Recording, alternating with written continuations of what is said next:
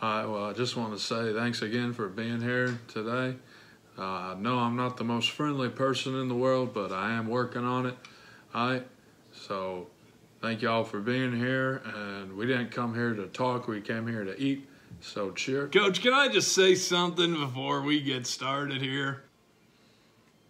Does it get much better than this? I mean, I really don't think it does. A Thanksgiving meal surrounded by friends and football conversation on top of it with one of the best to ever do it. I mean, I am just excited to be here tonight. There is no question. All right, well, I appreciate that, Chris. Thanks again. Cheers. Oh, wow! Pass me the gravy! I'm ready to eat! Gus, why are you yelling?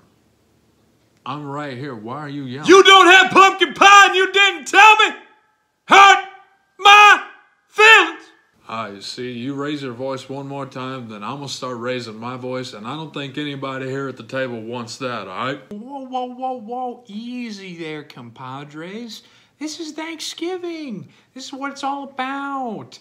Friends getting together, eating food. Sure, you may yell at each other and hate each other sometimes, but that's Thanksgiving. This is what it's all about. Boy, I tell you, I'm still having a ball. There is no doubt about it. Why don't we just eat?